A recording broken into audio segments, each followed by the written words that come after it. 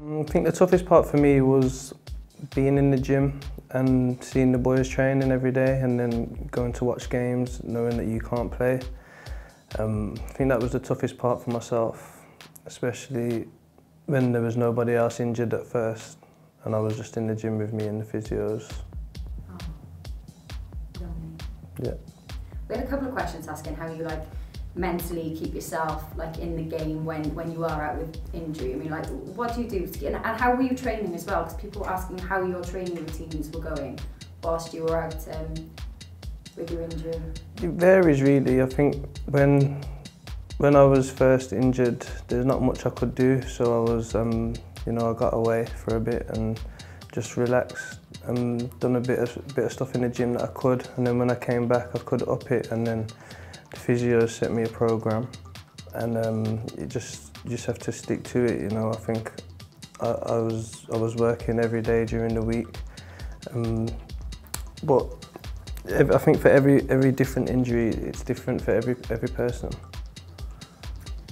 You had a few games with the under-23s in your final return from injury, and of course you played on Tuesday night as well. How did that feel after so long out? Yeah, it was a relief. I've been waiting for it for a while now, and then especially against Bristol too. I know it doesn't really mean nothing to me, but it was nice to score against them, and just nice to get on the pitch and get some minutes under my belt.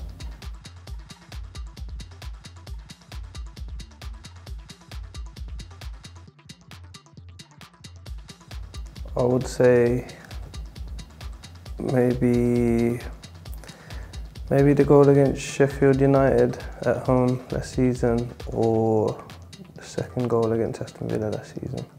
One of the two. I was on loan at Sheffield United when I was younger, and the Villa goal, obviously growing up, I supported Birmingham City.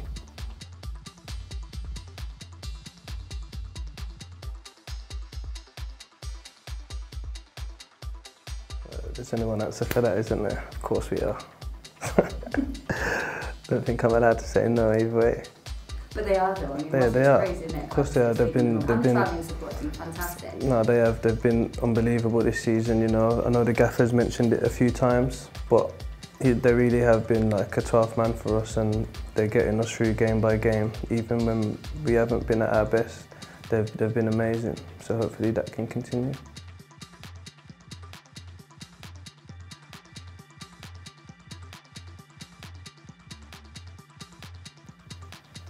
I think I have to say the Soul Bamba song, like, even when I'm on the bench or in the stand, I hear it and I'm like, I just get into it. Soul Bamba. I like that one. That's my favourite, I think.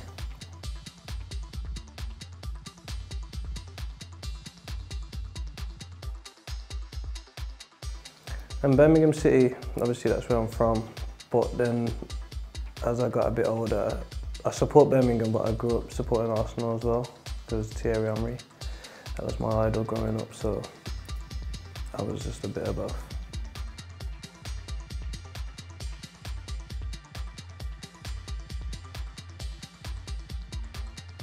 No, I don't. Couldn't tell you the last time I'd done the 100-metre sprint. But me and Josh, I'd have to say it myself. Of course you do. No, I think he'd say the same. We'll have to settle it. Yeah, we can do that. No, not 30 metres, 100 metres. 100 metres? Yeah.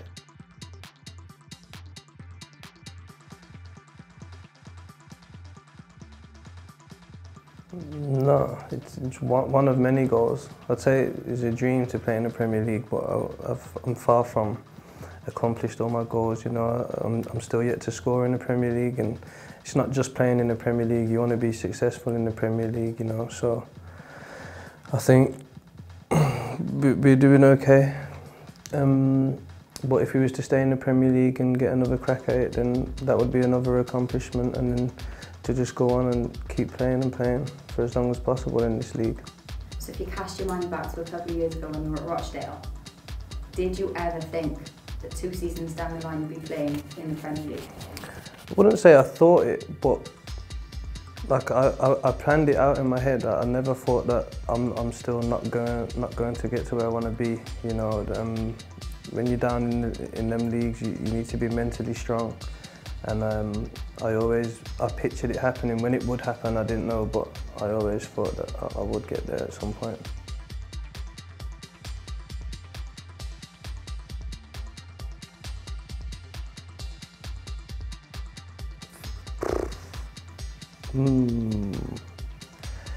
Funniest that skipper's up there. I think for myself, because in my corner of the dressing room is Patterson and Rouse, and them two, they kill me every day. Patterson and Joe for me, both of them I couldn't pick out of them.